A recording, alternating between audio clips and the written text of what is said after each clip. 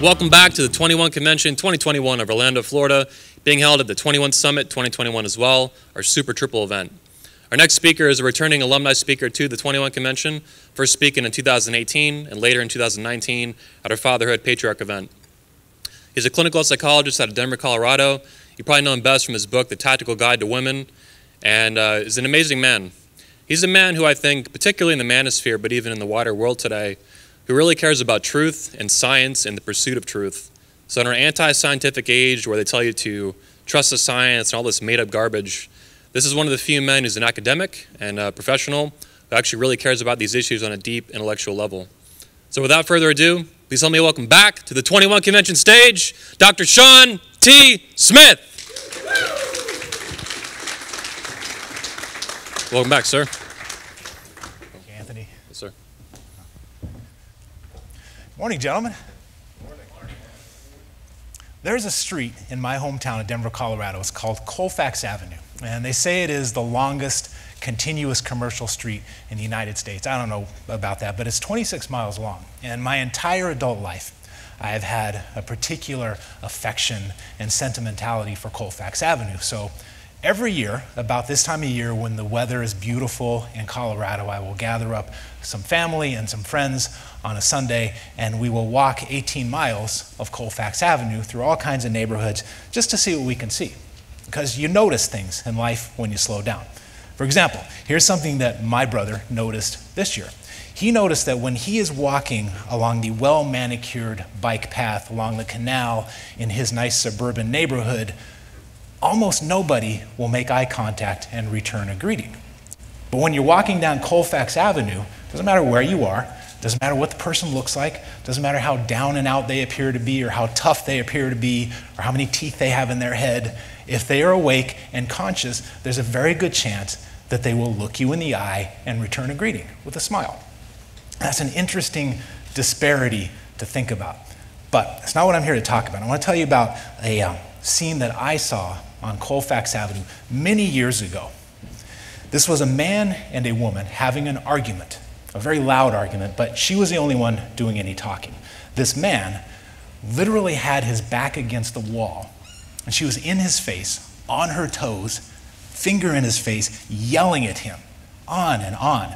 And he was standing there looking like a little boy who was just overcome with shame. He's closed body language, he was trying to evade her eye contact, and he would look over this way, and she would circle around and get right in his face and continue yelling at him, and he'd turn his head back this way, trying to evade their eye contact. She'd circle around, get in his face, scream at him. Now, what can we say about these two individuals? I don't think we can say anything, really, because this is just one data point, and I don't know about you, I try very hard not to take one data point and paint an entire picture about a human being.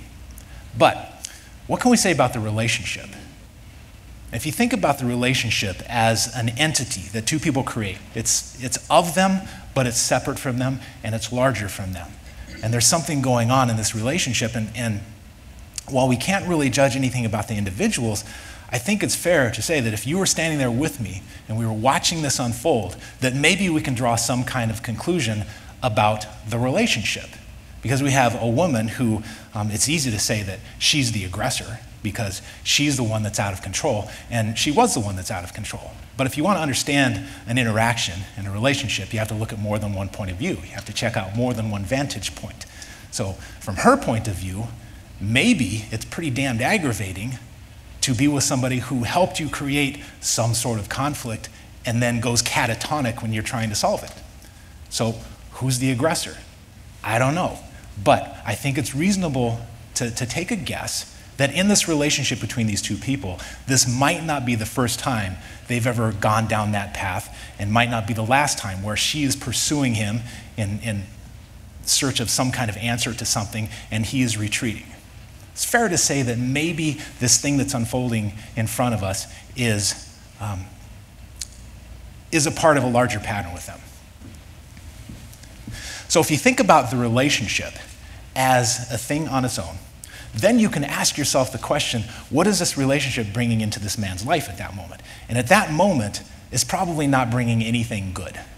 If we were to ask him, in fact, if that blue genie from Aladdin were to come down and ask this man and say, hey, my man, you can have anything you want, one wish, you name it, he would probably say, I wish this woman would just stop talking. We've all been, well, I don't know if we've all been there. A lot of us have been there. And when you start asking, what does the relationship bring into a life? That's really what I want to talk about. When you think about, for the next hour or so, I want to think about relationships as an entity of their own. We're going to set the person aside. We're going to set the woman aside. And I'm going to be talking about it, the relationship. It does not refer to the woman. It refers to the relationship. And this little talk is going to be a talk in 4 parts, 4 chapters, if you will. Chapter 1 is going to be called assessment. I want to talk about one of the things that psychology is really good at. And psychology is really good at taking something that's sort of abstract and pinning it down and measuring the hell out of it. And there's a particular methodology that psychologists use that I think is useful in thinking about the people that we bring into our lives and the relationships that we create with those people. So that's chapter 1. Chapter 2 is called Peter the Great. Peter the Great, if you'll recall, was the Russian Tsar from 1682 to 1725. Don't worry, there's not going to be a quiz. But Peter is an interesting character, fascinating character actually, because he was so dichotomous. On the one hand, he's remembered primarily as being the great reformer for Russia because Peter inherited the throne at a young age, and he looked around and he noticed that Russia was landlocked and was a little bit isolated and was a little bit behind the times. And so he saw what was going on in Western Europe in terms of technology and trade and diplomacy, and he wanted some of that for his country. So he went to Western Europe and he brought back so much technology, and he actually took this landlocked nation, gave it a port, created a navy, brought them kicking and screaming into the 1700s. So Peter the Great was a great reformer. Peter the Great was also, in my estimation, a bit of a regressive, because while he was touring Western Europe, he surely encountered some of the Enlightenment ideals that were starting to form at the time. Things like personal sovereignty and rule of law. Those things could not have escaped his attention. And yet he had no interest in bringing that part of advancement back to Russia. He was pretty happy to be the autocrat and the boss. So that's the dichotomous nature of Peter the Great. He was a reformer and he was a regressive, in my estimation. He was also, in his personal life, very dichotomous because Peter was capable of tremendous violence and cruelty. And you can make the argument that any sovereign of his era, that was just part of the job. And I don't get the sense that Peter relished in that part of the job, torturing people, going to war, killing people, killing dissidents, but he was willing to do it. He was clearly willing to do it. He did it to his own son, which is a very tragic story. I think that story shows both his capacity for connection and his capacity for his heartbreak and cruelty at the same time. But he was perfectly capable of being cruel and violent. At the same time, dichotomous Peter the Great was clearly capable of relationships that were kind and compassionate. He was capable of romantic connection and loyalty. And Peter the Great had an untold number of women in his life, but he had 3 primary relationships. He was essentially a serial monogamist. And 2 of those relationships were marriages. And those 2 marriages were with women who were ostensibly perfectly reasonable, fine, attractive, intelligent women, but the relationships had very different characters, and they had very different effect on his life and his work. So I want to talk about those 2 relationships, and I think there's something useful that we can gather from Peter the Great's romantic life. It's not profound, but it's useful. Chapter 3, I'm going to call shame. And I'm not going to talk about it in the same sense that people like Robert Glover, who does such a wonderful job of talking about how shame can infect us and how it poisons our relationships. I'm going to leave that part to the professionals. I want to talk about shame in a more of an evolutionary sense. Like, what's it for? Why do we have this thing? And what are the messages that we as men get from society, and how does it affect, if it affects, the way we choose our women and the relationships that we choose? So that's chapter 3. Oh, and in chapter 3, I am going to share with you my favorite gender studies essay. And if you don't have a favorite gender studies essay, you should get one, because that shit is hilarious. There's nothing that these people cannot ruin for themselves. This particular essay you may have heard about because it got a lot of press at the time, and it's very instructive. The reason I like this essay so much, even though it is irrational, it is emotionally unhinged, it's very honest about what certain people, influential people out there in the society, are demanding of you and me as men. So that's chapter 3, shame. Chapter 4, I'm going to call the experiment. And the experiment is something that I'm going to suggest to any man who's interested in possibly opening a can of worms. You should take this under advisement that it might cause some problems, but the experiment is simply to take an inventory of the relationships that you're choosing, again, separate from the people, the relationships as an entity that you are bringing into your life, and maybe there's some room for improvement. Because one of the things that I noticed early on in my career was that as I was talking to men about the relationships that they were choosing, almost no man that I spoke to could tell me who sat them down and talked to them about women and the relationships they choose. Nobody told them, hey, you can have standards. You can look for women who are of good character and have shared values and are emotionally mature and who take care of their mental health. You can have some standards in your relationships, in the women that you choose. But even when I wrote the Tactical Guide to Women to try to address that problem, and clearly I keyed in on something that is resonating with people, I knew that looking at the woman that you bring into your life, or the women, is only half the equation. The other half is the relationship.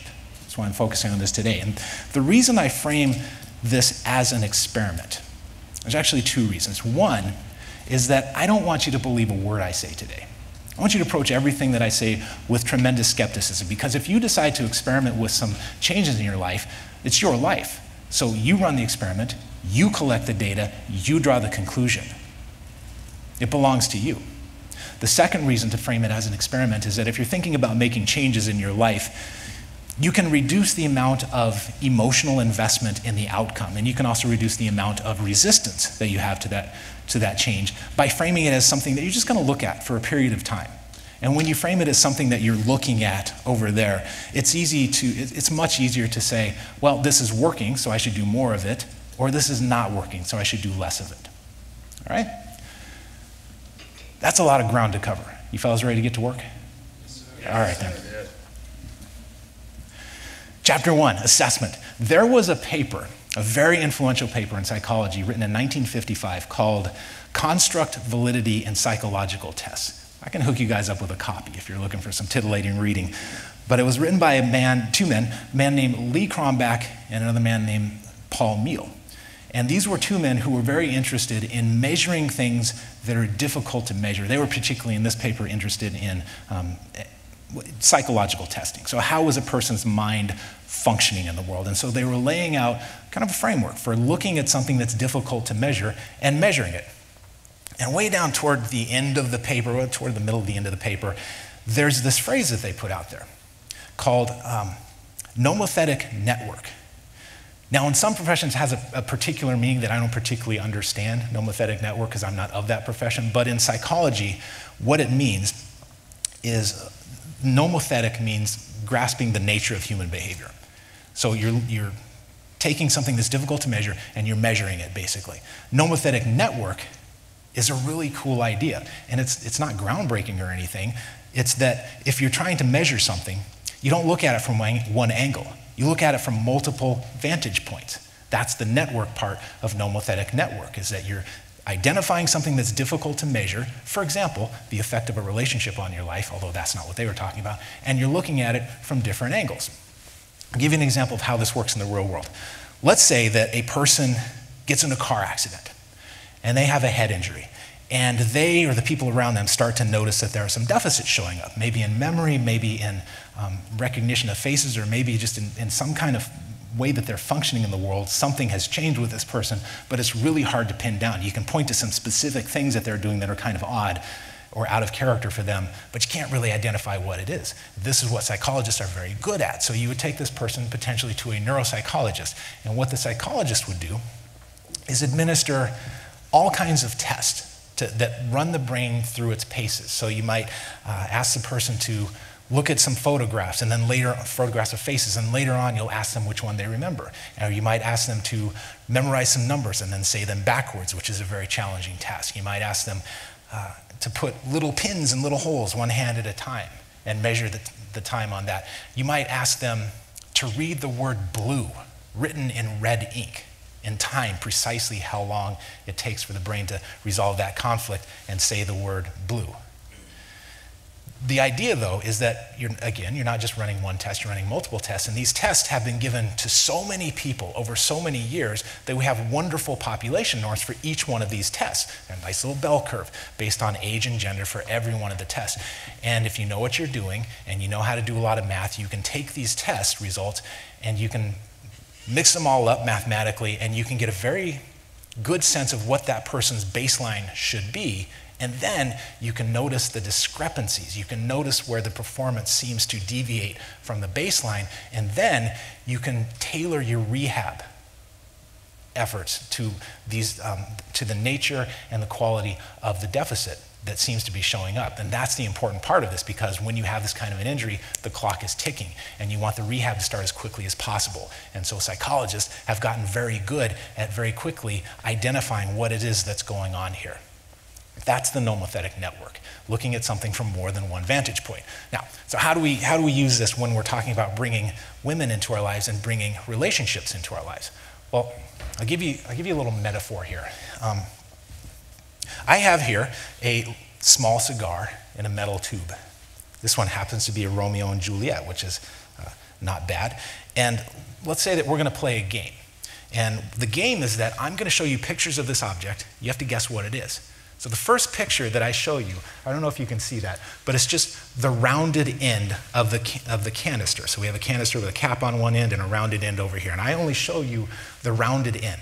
And I ask you, what is this object? You can't tell the scale of it or anything, so you might look at it and you might think, well, it looks like a ball bearing, or it looks like the business end of a ball-peen hammer, or maybe to you it looks like the end of some sort of erotic entertainment device. I don't know what you're into. And then I'm going to show you another picture, but here's something interesting to notice about your first apprehension of this, is that when you decide that this looks like a ball bearing, for example, it's a little bit challenging then to change your frame around that. It's a little bit challenging, not impossible, a little bit challenging to see it as anything other than a ball bearing, until some fact comes along that makes you go, oh, I get it now, that was not a ball bearing. When a man is interacting with a woman that he's considered bringing into his life, and he becomes infatuated with her physicality, or the way she speaks, or the way she interacts with him, or her smell, or her touch, or whatever, it is damn near impossible to see her in any other light until some fact comes along and clubs us over the head, and then we go, oh, maybe I didn't see the whole picture. All right, so getting back to this. I show you this one picture, and then I show you a second picture. And the second picture is, I guess you'd call it a lateral view, where you get to see the side of the object. And now you see the rounded end, you see the tube, you see the threaded cap on the end. And now something clicks, and he goes, oh, well, clearly that's not a ball bearing. Clearly that is some sort of container. And if you know cigars, even if I don't show you the label, you might guess that this is a cigar container. And I realize that the metaphor is a little bit sloppy, because had I shown you this first, this wouldn't have done anything else, wouldn't have changed your understanding, but it's a sloppy metaphor. Just grant me a little bit of leeway on that. The point that I'm driving at is that when you go from this to this, these two views, what have we done there on that second view? All we've done is double the amount of information you have about this object. That's it. We've only doubled it. But we've done something much more than double your understanding of it. And that's the cool thing about this nomothetic network methodology, is that when you look at something from different angles, things become much clearer. And so what I'm suggesting today, and what I'm talking about, is when you're bringing women into your life, that you're not just looking at her, but you're looking at what this relationship is bringing into your life. So yeah, let me stop there with that. I'll come back to that idea when we get to the experiment. I'm losing my train of thought here. I got too much going through my head. Bear with me for just a second. Okay, so this might seem like a very unromantic idea, that you would take a situation, like you're bringing this wonderful person into your life, and she's a human being. We don't want to forget the fact that she's a human being, but then you're doing this very kind of cold and calculating thing and saying, well, what is this relationship bringing into my life? And in particular, is, to be very blunt about it, is it a net liability or is it a net asset? And that's a really cold and sort of unromantic way to think about romantic relationships, to which I say, good. We can be romantic, but we can also be disciplined thinkers. Those two things are not contradictory, because a woman that you're thinking about bringing into your life may look absolutely perfect on paper, but her effect on your life is anything other than perfect. So that brings, so to wrap up this chapter 1 on assessment, the point being that we're not just going to look at her character, we're not just going to look at her values, we're not just going to look at her maturity and her mental health and all of those things, the way she should be looking at us, by the way, she should be assessing us closely. We're also going to assess what the relationship is doing. So that brings me to chapter 2, Peter the Great. Let me set the stage a bit more with Peter the Great. He was, as a young boy, he was unbelievably precocious, just energetic. He wanted to know how everything works. He wanted to experience everything. He wanted to do everything. He wanted to build things up. He wanted to tear them down. When he was in his early teen years, he was organizing his friends in war games, not like we used to, like hiding behind bushes with little plastic guns. He had actual guns with blanks and cannons and so forth, and embattlements, and regiments and his rank structure. Like, this kid was unbelievably curious and energetic and precocious, the kind of kid you want to have for your own. It's just seemed like a wonderful kid. And so when he was 16 and he was trying to experience the world, his mother, Natalia Narishkin, married him off to a woman named Eudoxia Lupakina. And Eudoxia came from, on paper, the ideal family, and she was on paper the ideal woman for him, because the family, of course, is thinking we need to start getting some progeny going. We need the next heir to the throne. And so we got to marry young Peter off and get that process going. Peter was not particularly interested in that. He was interested in blowing things up and going on boat rides and so forth. So he gets married at the age of 16. And a little bit about Eudoxia. I don't know a tremendous amount about her, but she was apparently well-bred, because she came from a minor noble family, which again was perfect on paper. She wasn't particularly educated, but she was sweet, and she was well-bred, I guess, as you would say, good-mannered and so forth. And she was very excited to be the wife of the Tsar. She was very excited to have his children and to become part of the royal family. And she was a bit older than him, and so she was maybe a little more equipped for this than he was emotionally. He had no interest. And so what started to develop between them was that she had what very quickly became unrequited love for him. And he was really kind of not interested in her. Even though they had 3 kids, 2 of them died young. One of them made it into adulthood, and his name was Alexei. And Peter and Alexei had a conflict that was absolutely heartbreaking and certainly shows his capacity for cruelty. But young Peter and young Eudoxia were caught in this sort of pursuit and retreat pattern where she wanted him, he wasn't very interested. They were married for about 10 years, and over the course of this marriage, that tension started to turn into hostility, because the more she pursued him, the more he became disinterested in her and became annoyed with her, which did what? Caused her to get frustrated, which caused her to turn up the heat and start complaining and start nagging. And Peter just wanted away from this. And eventually, Peter started lobbying his family to lock her up in a convent. That's how the aristocracy at the time got divorced. They would send their wives to a convent where their heads would be shaved and they would essentially be silenced for the rest of their life, which is, in my estimation, not a very nice thing to do to a person. But Peter was clearly aggravated with her. In fact, Peter could have done anything to get away from her. For example, he had a mistress. She's called a mistress. I think it's more appropriate and more respectful to call her a girlfriend. Her name was Anna Mons. And Peter set Anna up in an estate, a beautiful estate out in the country. He could have done the same thing for Eudoxia, but he chose not to do that. He chose to lock her up. It's almost as if he was incredibly aggravated. And if that blue genie from Aladdin had come down and said, Peter, my man, one wish, What would you like? He would say, I wish that woman would just stop talking. And so that's what he did. He made Eudoxia stop talking. He put her over here, locked her up, and Eudoxia went away. But the relationship did not go away. The relationship stuck around. So let's leave Eudoxia right there for a moment, where she's locked up in the convent, head shaved, probably mad as hell. Peter goes on about his life. And eventually, Peter meets a woman named Marta Skaronska. And Marta, she's an interesting lady. She came from a Polish-Lithuanian family that were farmers. So she was a peasant. And there was a conflict, and I don't know how voluntary it was, but Marta made her way into the Russian court by way of a general. The general, she was spotted in the general's presence by a man named, it's evading me. I'll come back to it. But one of Peter's lieutenants. This is driving me crazy. Doesn't matter. One of his lieutenants spots Marta, and he says, I know who's going to like her. The boss is going to dig her. I want her to meet the boss. And there are varying accounts of how exactly this happened, but that's the general consensus, is that,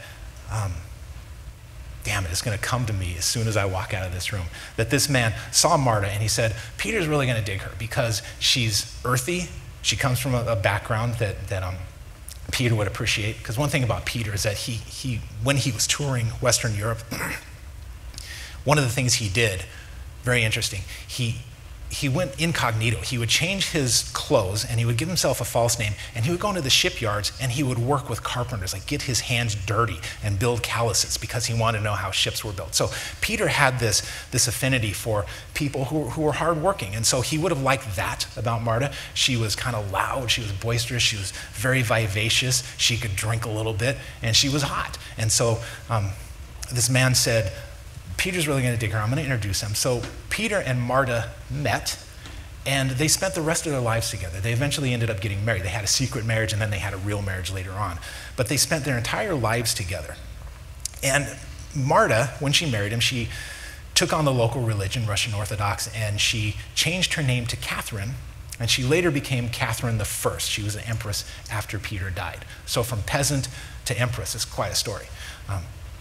And she's an interesting lady. And she became central to Peter's world. Like he just adored her. He clearly adored her. There are stories of Peter traveling, and she would often go with him when he traveled. But when she didn't go with him, they corresponded with each other. And these letters that they sent to each other, they're just adorable. Like they're playful, and they're sweet, and they're flirtatious. Let me read you one little passage from a letter that Peter wrote to Marta, or Catherine. And this was after they'd been married for about, or not married, but they'd been together for about 20 years. And here's his letter to her. He says, praise God, all is merry here. But when I come to a country home and you are not there, I feel so sad. And he continued on. But when you state that it's miserable walking alone, although the garden is pleasant, I believe you, for it's the same for me. Only pray God that this is the last summer we'll spend apart and that we may always be together in the future. It's just adorable. I've been married about 20 years, and I still feel the same way, well, over 20 years. I still feel the same way about my wife, and I realize that not everybody does, but this is how Peter felt about Catherine. And she returned his affections. And she occupied in a place in his life that nobody else could. For example, she could tease him about his mistresses. She knew he had mistresses. She could rib him a little bit. Nobody could rib Peter about his mistresses, which I think says something about his devotion to Catherine. Like he was kind of sensitive about that topic, but she could joke with him about it, and he would tolerate it.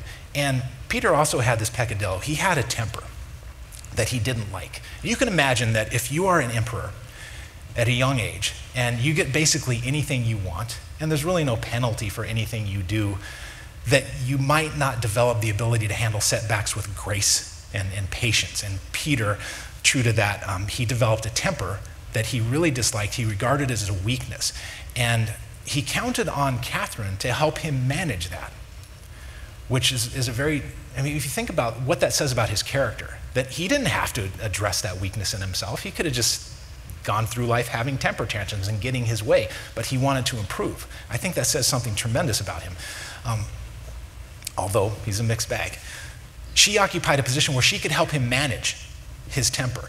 There's a story of the two of them in the palace after they'd been together for many years, and she might have been nagging a little bit and trying to bring up something that he didn't want to discuss, and he lost his temper, and he destroyed this beautiful Venetian mirror that was in the palace. And he looked at her and he said, "Thus, I can destroy the most beautiful object in my palace." And she knew what he meant. It's like, tread lightly, woman, because you might be next. But she didn't back down. She didn't get inflamed. She didn't react in any sort of emotional way, according to the person who saw this. She just looked at him and she calmly said, "Have you made the palace a more beautiful place by doing so?" And you can almost picture Peter just and walking away. He appreciated that she could help him manage this thing. And this is another thing that he wrote about her. Let's see, where is it? "I'm sensible that I have my faults, and that I easily lose my temper, for which reason I'm not offended with those who are on familiar terms with me when they tell me of it and remonstrate with me, as does my Catherine." I think this really says something about his character, and it says something about their relationship. And not only were they romantic and sweet and supportive of each other, they got through some very hard times. There was one time in particular where Peter had lots of children with different women, but they had had several children, he and Catherine. And there was one in particular, a lot of them died, because that's what happened back then. But there was one in particular, Peter Petrovich. And Peter, I think, this is me speculating, but I think little Peter reminded Peter the Great of himself, because he had that same, said same eyes, but he also had the same sort of curiosity about things and energy and vivaciousness. And little Peter Petrovich was just the apple of Peter's eye, and Catherine too. They both adored this kid. Well, Peter Petrovich died when he was about 2.5. And this was devastating for the two of them. And Peter did something very uncharacteristic. He retreated to his chamber for days in mourning. And so did Catherine. She retreated to her chamber for days. And this started to cause problems, because this was very uncharacteristic for a hands-on leader to just walk away from his post. But that's how devastated he was. So after this had gone on for about 3 days, one of Peter's favorite lieutenants, a man named Dolgoruki, I'm not recalling his first name. We'll call him Jeff. Dolgoruki goes to Peter and he knocks on the door. And he says, "Boss, if you don't come out, we're coming in to get you," which is a pretty audacious thing to do with the Tsar. So Peter opens the door, looking all pale and haggard, and he says, "What? What's the matter?" And Jeff says, "Your retirement and your useless and excessive sorrow are the cause of the disorder that prevails in the country." And that's a very audacious thing to say to the Tsar. He might have been taking a little bit of risk by saying that, but things were getting clearly kind of desperate. And Peter just looks at him and says, "You're right." And he decided that he was going to pull himself together. So Peter pulls himself together after the death of his cherished son. And what's the first thing he does? Does he go to his office and start signing bills into law? I don't know what the Tsar did back then, but does he go back to administrating? Does he meet with his council and talk about what to do with Denmark or whatever? No, his first impulse and his first action was to go to Catherine. So he walks down the hall toward Catherine's chamber, past the potted ficus plant and the Roomba, I imagine, with Jeff. And he goes to Catherine and he says, takes her in his arm, and he says, "We've tormented ourselves too much. Let us no longer murmur against God's will." The message being that we are going to pull ourselves together. And I think it's wonderful that that was his first impulse. Wonderful. I don't know if it's wonderful. It's just a reflection of their relationship, that was his first impulse, that as he regains his footing and reestablishes his foundation, his first impulse is to go to Catherine, because she's that central and that important to him, and vice versa. They had another really bad time several months before his death. Getting a little short on time, so I won't go into it, but essentially she screwed up in a very bad way, in a way that he could have taken as an unforgivable betrayal. And there was a lot of iciness with them for several months, but she recognized what she did, and she was able to apologize to him, and they were able to put things back together. So here's this man who is all powerful in his own country, and he has this woman that he's willing to get through things like any modern couple, getting through a difficult time without the benefit of any relationship counselors or anything else. They just figured it out, and they stayed together, and they worked it out. So that's Peter's relationship with Catherine, a wonderful relationship that affected him in a tremendously positive way. Meanwhile, Eudoxia is over here in the convent. And remember, he got rid of Eudoxia, but he did not get rid of the relationship, because Eudoxia had people, just like anyone's ex-wife has people. And you might think to yourself, well, Peter was the emperor. Clearly, those people couldn't affect him the way an average ex-wife could affect an average man, and you'd be right. Arguably, it was much worse for Peter, because her people didn't want alimony. They wanted his head. Some of them wanted his job, or they wanted to put Eudoxia in his chair. And Eudoxia wanted to put her son in his chair. And this stuff swirled around him for the rest of his days. And so here we have one of the most powerful men on the planet at the time with these two different relationships, one that served him very well and that he served her very well, and another that served him horribly and that he served her horribly. And I don't want to paint Peter as any sort of victim of his relationship with Eudoxia, because as bad as it was for him, it was immeasurably worse for her. We don't do anybody any favors when we bring the wrong women and the wrong relationships into our lives. So what do we learn from Peter? Like I said, I don't think it's anything profound. I think what we learn from Peter the Great is that this question of choosing our relationships carefully is a very old question. Now remember, when Peter married Eudoxia, it was an arranged marriage. He had no power in that choice. No power in that decision. He didn't want to do it. He's going to do it anyway. Being the czar is not always easy, I guess. I wouldn't know. But what happens when men like us, 300 years later, 200 years? Yeah, I don't know, my math. I'm a psychologist. I don't do math. When men like us put ourselves in a position that is powerless by our own decision. And why would we do that? Well, that brings me to chapter 3, shame. Let's talk about what shame is, how it functions, why we have it. And we have these basic emotions, the core emotions. You probably heard of them. There's like joy, anger, fear, sadness, disgust. Those are basically the basic emotions, the core emotions. And the reason we can categorize those experiences under one heading of emotion is because they all serve a similar purpose. They all serve to either motivate us towards something or motivate us away from something. Something good that's going to advance our survival, something bad that might damage our survival. And interestingly, we can even point to systems within the brain, chemical systems and physical structures that are connected to approach and avoidance. It's that basic to who we are, and we can see it in almost any other animal. We can see these avoidance and approach reactions to things. Interesting thing about it is that approach and avoidance are rarely exist in isolation. Like, we rarely purely approach or purely avoidance, because the brain is almost always in conflict with itself, and approach and avoidance are two of these things among many others that sit in conflict with each other. It's like they're in a tug of war, and so we may feel like we want to approach something at the same time we want to avoid it. And you can see this in animals. Like if you watch a dog, for example, that sees something on the ground that might be dangerous, you can watch the dog approach it and then back away and kind of look at it and wagging its tail and it's dancing around. Then it approaches it and then it backs away. Then it circles around, it approaches it and it backs away. Approach, avoid, approach, avoid. It's almost like there's a little monkey in its brain flipping a switch. Approach, avoid, approach, avoid.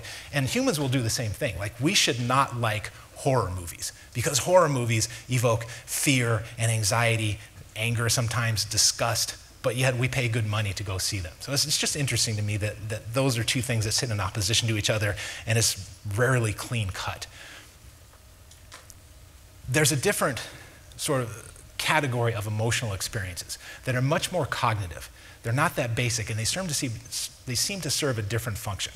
There are things like grief, guilt, depression on the negatively valent side, and then on the more positively valent side, there are things that you might even equate with like religious behavior. There's things like compassion and forgiveness and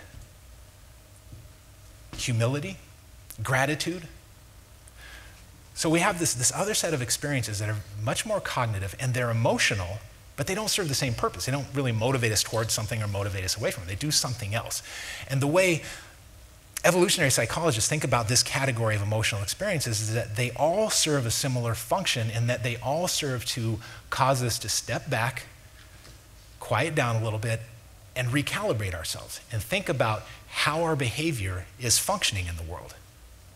Shame is clearly one of these experiences that causes us to recalibrate ourselves.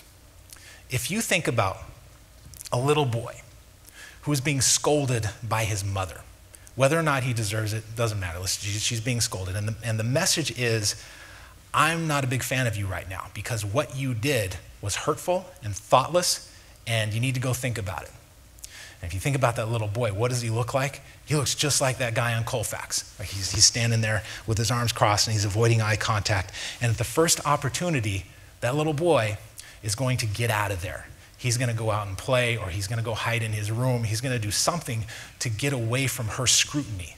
Because the function of shame, as far as I can tell, is that it causes us to essentially say to ourselves, sit down, shut up, stop making things worse. Stop doing anything until you figure out what it is you're doing that is causing other people to get angry and rejecting of you, which is a very useful thing to do if you have any desire to have any kind of connection with other human beings.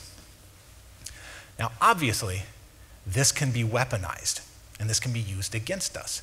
And I don't have anything to back this up other than my opinion and my observations, but it seems to be the case that women are particularly good. Let me rephrase that, because I don't know if I want to say it that way.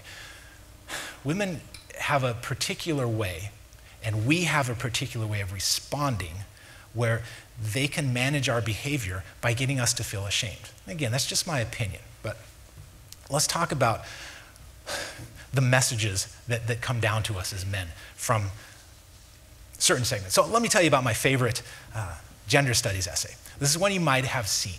It came out in 2018. It was written by a gender studies and sociology professor out of Boston. Her name is Susanna Dunita Walters. And this was published in the Washington Post, which is not a small outlet. And the name of the essay, the opinion piece, was called, "Why Can't We Hate Men?" You remember seeing that? It's such a subtle title, right? It doesn't take anything. It's like, a bridge too far. What does that mean? Allow me to investigate. No, this is just club you over the head with "you're despicable."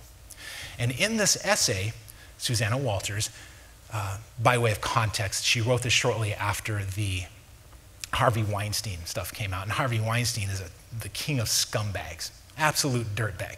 But, allegedly, I guess I should say. But Susanna Walters starts out her essay saying, I'm not mad about that because you're all scumbags and you have always been scumbags. And you're worthy of our hatred. You're worthy of contempt. And the essay itself, like I said, it's kind of unhinged. It's hard to follow. It's irrational. But the message is very honest. The message is that she's demanding something in particular because we are so contemptible. And what is she demanding? She gets to it in the last paragraph. She's not demanding opportunity because it would be absolutely absurd for someone in her position, cushy job, high pay, can't get fired, doesn't really need to produce anything other than angry words. It would be absurd for her to say that she lacks opportunity. And everybody knows that there's nothing stopping her from getting a real job. She could go out into the marketplace and compete with everybody else, and she would probably enjoy a competitive advantage because of her demographic features. And everybody knows it. So she's perhaps wisely, if she's this wise, she's not demanding opportunity. She's demanding something different. She's demanding that we all sit down and shut up. So let me read you her last paragraph, her closing argument. This is where she tells us what she would like from men like you and me. All right, yada, yada, yada, you're all despicable. So men, if you really are #with us and would like us not to hate you,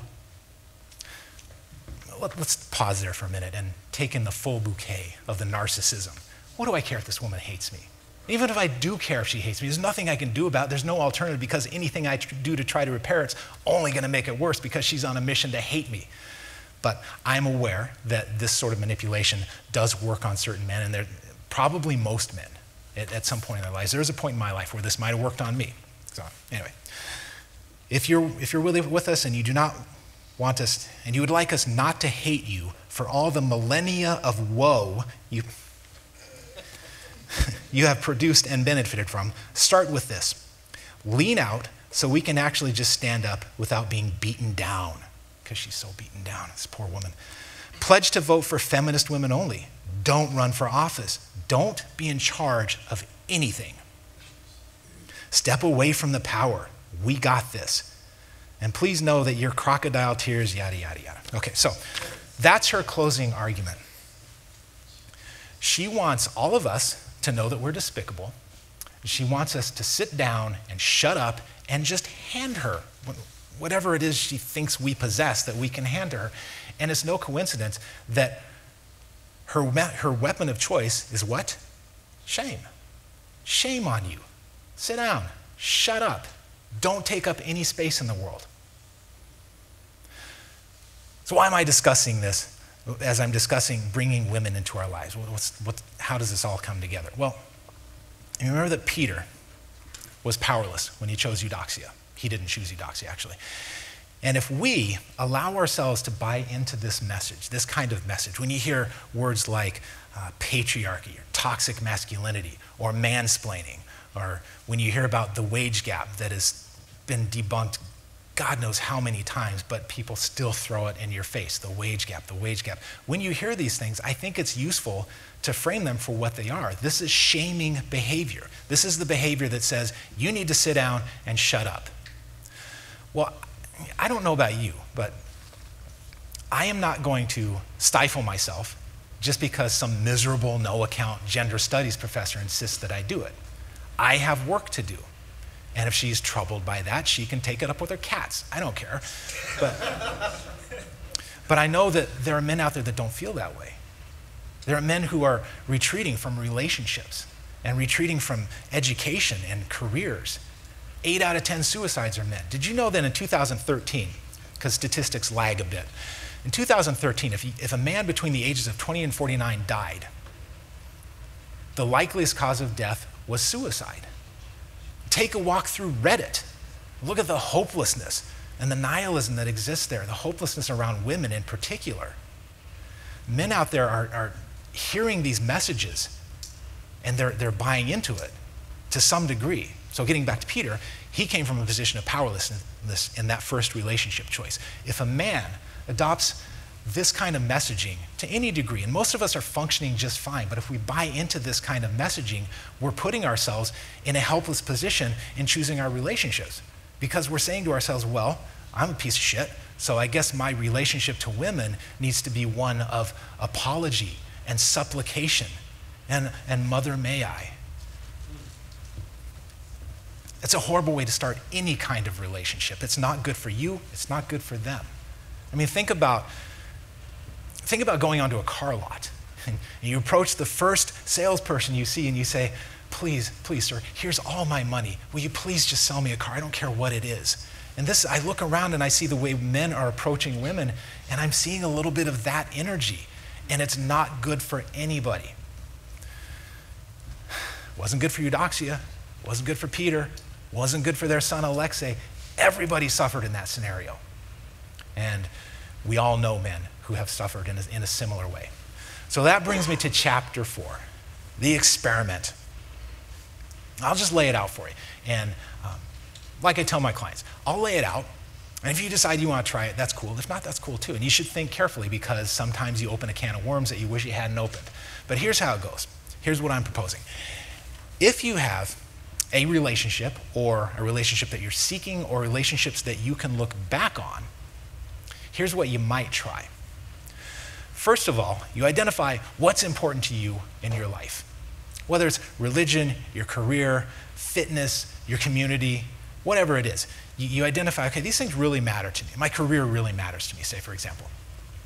And then you ask yourself a tough question. You don't ask yourself, what do I want from this thing? You ask yourself, what's the man I want to be in that situation? So let's say your career is important to you. Well, the man I want to be is someone who is a leader and brings people up behind me and raises all ships.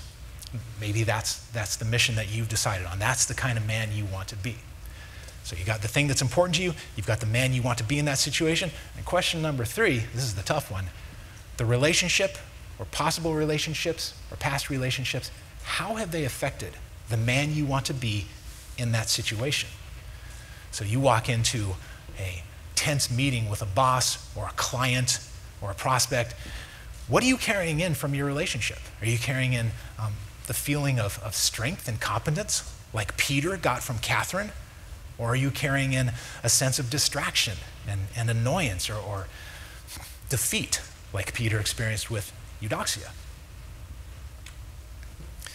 You quantify it as an asset or a liability in that little category.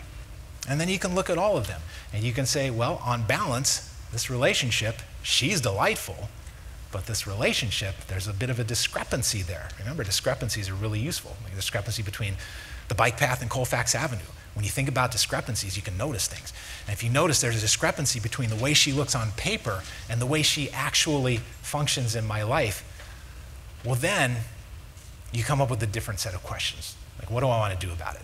Maybe she doesn't belong in my life. Maybe I need to make some improvements. Here's something I've noticed about men, is that when a guy latches onto a question like that, and sometimes you need a trail to follow to get to a question like that. Like, what's important? Who do I want to be? How is this affecting me? When you follow that kind of trail, you can come up with some tough questions. And men who are genuinely interested in understanding how a thing is functioning, not just how the thing is functioning in their life, but also how they're functioning and what they're creating. Men who are not just looking for some kind of ideology that will blame women or blame society or blame mommy, but they actually want to take charge. These guys tend to be pretty good at finding the resources that will help them overcome that first challenge, which is, how do I even put words to this thing? How do I describe this thing that I'm feeling? Like, maybe it's a therapist, maybe it's a coach that you really respect, maybe it's a mentor, maybe it's some material that's out there in written form. But when guys really latch onto a question like that, and it's an honest question about how can I function better, men tend to be pretty good at finding those resources.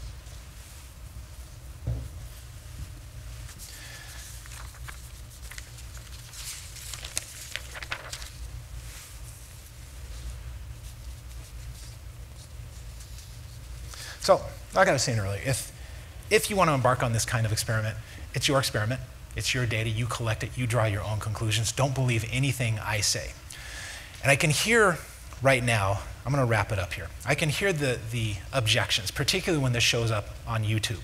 If you look down in the comments, I'm going to see guys that are saying, I can't raise my standards around women, because that's really the whole point I'm suggesting here, is that we can almost all of us afford to raise our standards a little bit in what we expect from relationships and what we're willing to give and what we expect of ourselves.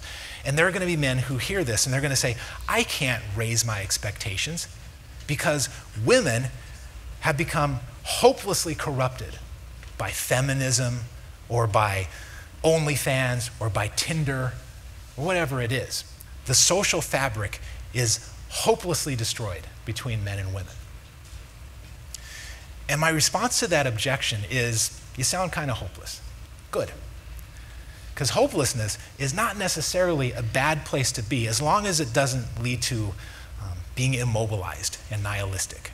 But if you're merely hopeless that things can't improve, then you have nothing to lose by trying something different, trying some new behaviors, and seeing if some new possibilities present themselves when you decide to give yourself a different experience. And so if your belief is that the social fabric is hopelessly destroyed, well, no individual man can fix that. But what if some critical mass and some sufficient number of men decide, I'm going to look beyond the messages of shame, I'm going to raise my expectations, I'm not going to approach relationships from this subservient, obedient mentality that people like Susanna Walters want. I'm going to take up some space in the world, and I'm going to become a relationship expert, and I'm going to build good relationships and carry good people along with me. If enough people decide to correct their little portion of the social fabric and mend it, then I don't know. I don't know what happens from there. Maybe the social fabric changes. And I think that's all I got to say about that. So I don't know if you want to do some Q&A. It looks like we've got a few minutes left. I'll leave it up to you guys.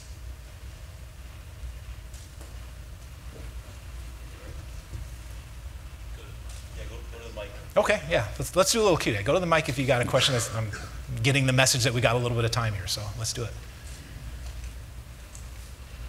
Is this on? It is. Cool. First of all, personal note, second time I had the opportunity to hear you speak, and each time I do, I come away with something profound, so I want to thank you. Oh, well, that's very kind, thank you. Looking forward to reading your book again with new perspective. Second one. Just anecdotal example, I was listening to your story about the man being shamed out on the street and the way he looked away.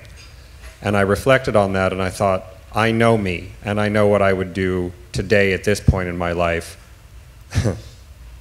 I would glare right into her eyes.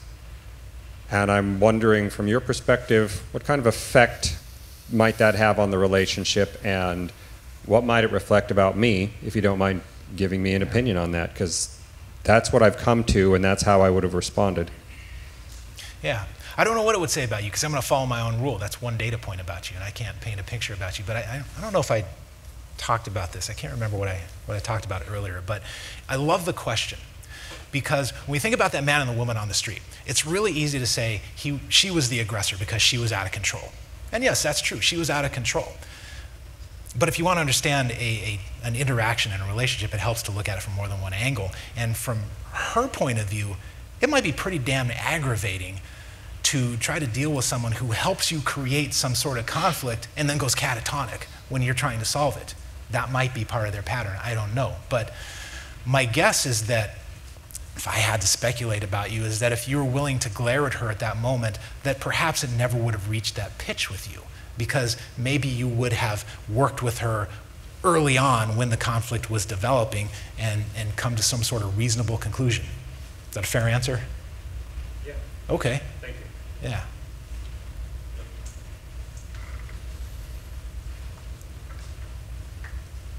Dr. Smith, thank you so much. It's a great talk. My name is... information was valuable on an intellectual basis, on more of a mundane kind of question. How does a man guard himself against beauty? I mean, let's be frank, most men, when they meet a woman for the first time, it's about tits and ass. I'm sorry, how do they protect themselves against what? Tits and ass. Oh, yeah. They're going to be, in limerence over this gorgeous girl. How do they get past that and start to look at values? Yeah. Mental discipline.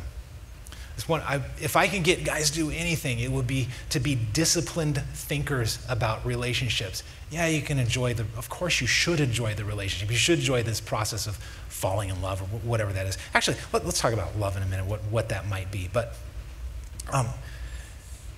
yeah, we have a responsibility to ourselves to not walk around acting like one giant walking hormone. That we have these brains and that we should be assessing her character and we should be assessing what the relationship is bringing into our lives, because women are pretty good at that. Women are much, in my estimation, my experience, women are much better at talking to each other about what the relationship is bringing into their lives and what is the quality and the character of this man.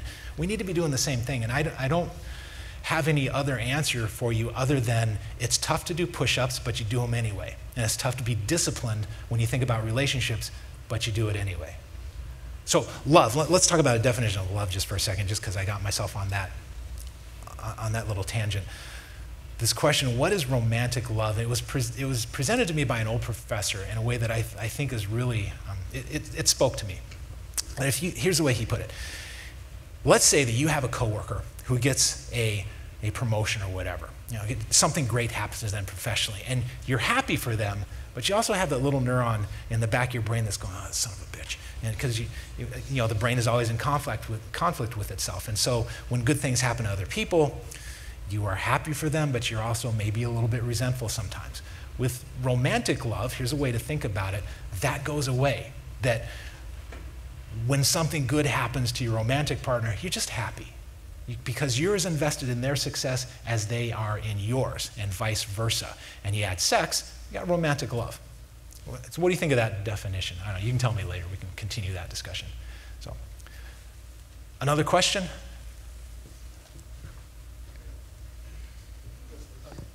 We have time for one more question, guys. One more question. I'm reflecting back on the situation that you were talking about with the woman pointing to the gentleman on the side of the street, and it's my own point of view. That's a shit test, and basically, we've all been in a situation where somebody is challenging us, and you don't have to agree with me, but I have tested this, and that is if somebody puts me in that situation, especially a woman, where they're pointing their finger at me, my response is, go fuck yourself. And don't ever talk to me like that again. And what I have found is they get angrier, sure they do, but subsequently they come back and they start to apologize. If I succumb then, it sets a precedent. And the precedent is I could be pushed around. Don't ever let anybody fucking push you around, ever. And I don't care if I'm right or wrong, but there's a correct way to talk to me, and there's an incorrect way to talk to me. And in the street, if you're pointing your finger at me, I don't care if I'm wrong. Don't ever do it that way to me, ever again, or I'm walking. That's just my own point of view. Yeah, fair enough.